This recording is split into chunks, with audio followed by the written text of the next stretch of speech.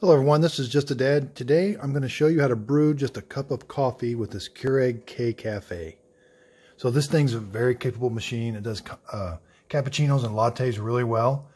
But today we're just going to concentrate on the coffee button.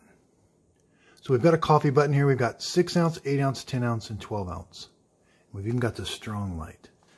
So I've got all these different K-Cups and we're going to explore how some of them taste, how you should brew them, and different things like that. So how do you just brew a basic coffee with a Keurig K-Classic? Now this kind of holds true for other Keurig machines. But I'm going to do it just for the K-Classic right now, or the K-Cafe. Okay, so again, here we have our machine and we've got the coffee button and 6 ounce, 8 ounce, 10 ounce, 12 ounce. So mainly we're going to be using the 6 and the 8 ounce. I've done a lot of research online. 6 ounce seems to be the preferred setting for just a standard cup of coffee with a K-Cup. It's not a big quantity of coffee, but that's about what a K-Cup can handle. So let's go over. So you should read the directions on these. So this is a Starbucks 2X caffeine. These have got really good reviews. But you would think there'd be directions. Now, this one actually does have directions, and it says 8 ounce setting. Use the 8 ounce setting on your brewer.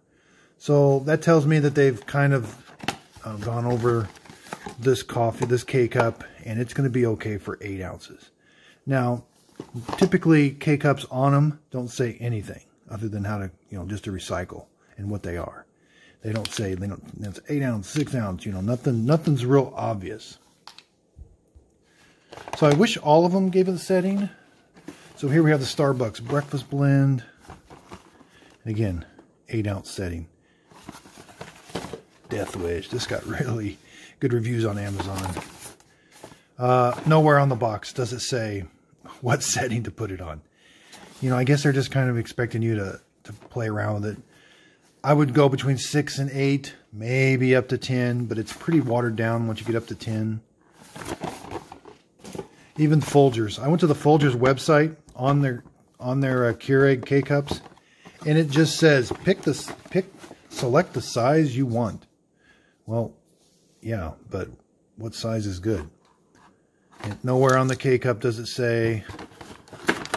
Again, nowhere in the directions does it say, hey, choose the 6 ounce, choose the 8 ounce. And I can just go on and on and on. Even the McDonald's, nothing. So here we have great value extra cafe or extra ground, 1.7x more caffeine than an 8 fluid ounce of brewed coffee. So maybe they're wanting you to do the 8 fluid ounces, but on the back here it doesn't tell you to use the 8. So okay, so here we have 6 fluid ounces. I'm going to pour this into a coffee. So everybody's always curious about these markings on the side of a coffee pot. They're not really true cups, but like this is a 10 cup coffee pot. So that is barely going up to maybe the 2 cup mark. Okay, so I had to put in three 6 ounces. So I put 18 ounces into this to do the math. It went up to the 4 mark. So when you're doing a 6 ounce, when you're doing 6 ounces, you're basically doing about maybe 1.5, 1.25 of an actual, like the old time coffee pot cups. Okay, so let's talk coffee cups real quick. So this is maybe a little bit big, but standard coffee cups nowadays are bigger than maybe they were back in the old days. But let's just see. So I've got this filled up. This is just a coffee pot. Got it filled up to the 10 line. So let's pour it in. Yeah, right about there would be a nice cup of coffee. Where does that leave it? 2. So that used basically, so this is basically like 2 cups of coffee per an old coffee pot. And then let's just see how many ounces that is. So that's about 10 ounces. So this is just a normal Folgers ground coffee for using in a coffee pot. And if you look at the back of it, So 1 serving equals 1 tablespoon of Folgers coffee. And it says it's 1 serving is 6 fluid ounces. So yeah, my math was pretty close on. 6 ounces out of a Keurig is pretty much the same as an old-time coffee pot, 1 cup. So here's the funny thing. I've got a K-Cup, so you'd expect there to be 1 tablespoon in here. We said 6 ounce. We would normally do these at 6 ounces, maybe 8 ounces. So we'd expect maybe just a little over 1 tablespoon of coffee. But let's cut it open. Okay, so let's see how many tablespoons of coffee are in a K-Cup.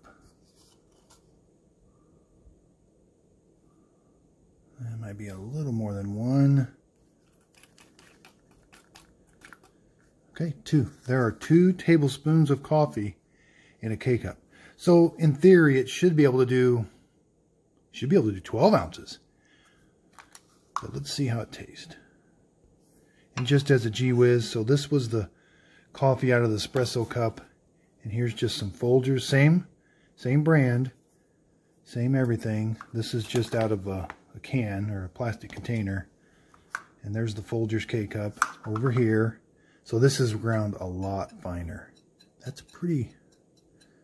not as fine. So let's do some experimenting with this. This is Walmart's #1 selling K-Cup. It's their brand. Again, the directions just say load the K-Cup and press whatever you want. Okay, so we're going to go over to the machine. We've got plenty of water in the reservoir. I've got the power on, so it should be heated up on the inside. We're going to lift the button, take out the old K-Cup. Close the handle. We're going to come over here. These are both flashing. We're just going to hit the coffee button. And now it allows us we can do 6 ounce, 8 ounce, 10 ounce, 12 ounce. And we can even do strong. If I do strong, we'll do strong later. But let's do a 6 ounce first. Press the 6 and the K.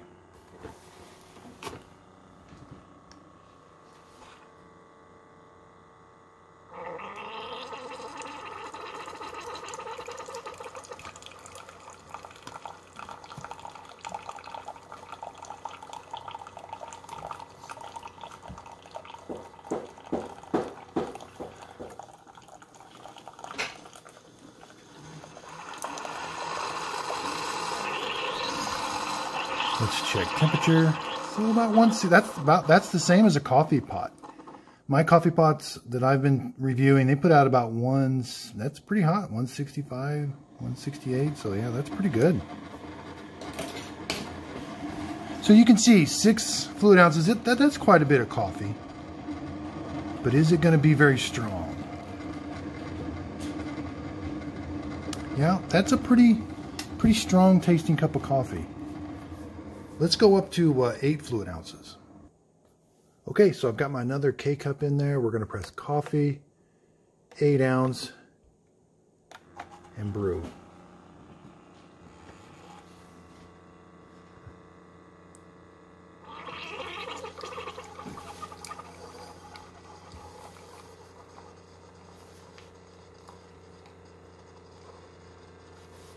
You can see towards the end of the brewing process, it does get a little lighter, the color of the water.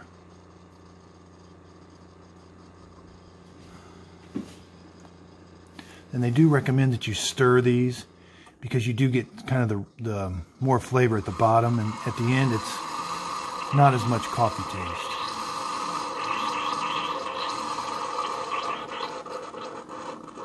Again, yeah, 170. Yeah, that's a really hot cup of coffee.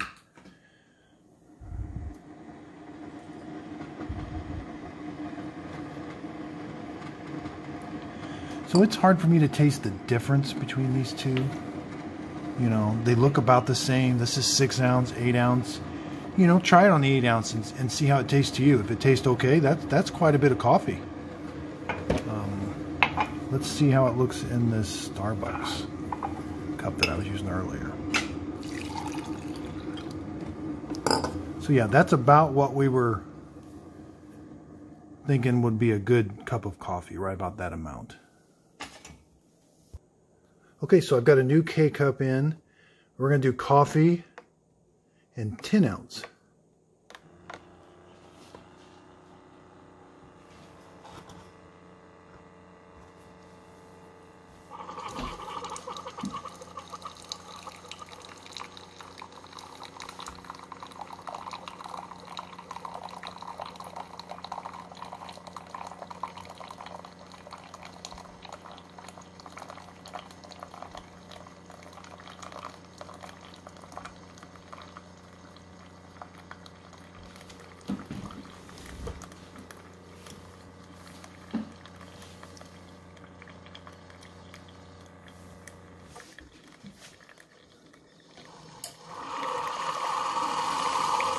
Again, really, really hot cup of coffee. Seems to get hotter the more liquid you put in. Okay, so there's a full, but unfortunately, I have done a taste test in the past, and when you start getting up into the 10 ounce, it is a little bit watered down. But that is the 10 ounce setting. So you can try it and see what you think. If you like the 10 ounce setting, you know, that's a pretty good cup of coffee.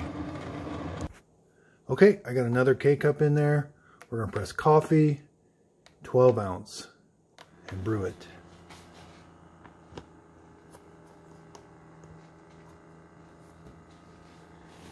Again, make sure you got a big enough cup to hold it. Now this thing should be able to do 12 ounces because it's got 2 tablespoons of coffee. And that's the ratio that a normal coffee maker uses. It uses 1 tablespoon per 6 ounces you brew, which is the old-fashioned 1 cup.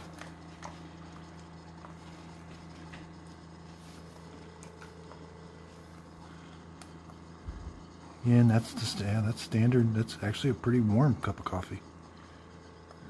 Sorry if you couldn't see it. Yeah, it's about I saw 175. But you can see towards the end, you're going to get a lot of really clear liquid coming through the K-Cup. I don't know if the video shows it, but this might start to be just a little bit of a lighter cup of coffee than over here. This is our 6 ounce, 8 ounce, 10 ounce, and a 12 ounce. And again, I've done a taste test. To me, this is weaker than a normal pot of coffee at 1 tablespoon per ounce.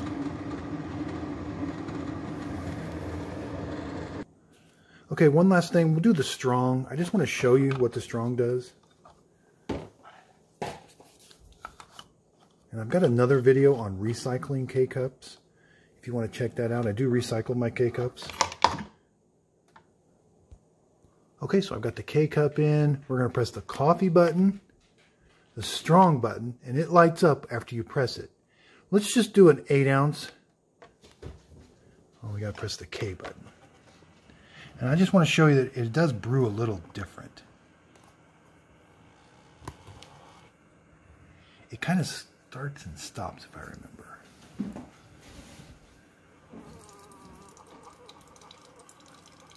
It's a slower brew.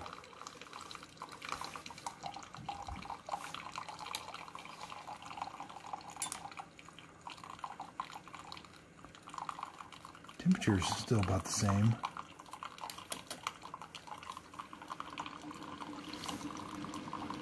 So this takes a little bit longer, not much longer, because these things brew really fast anyway.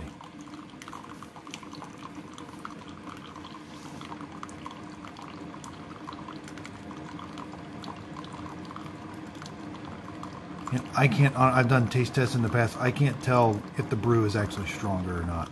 When I do a strong brew, I really can't taste the difference.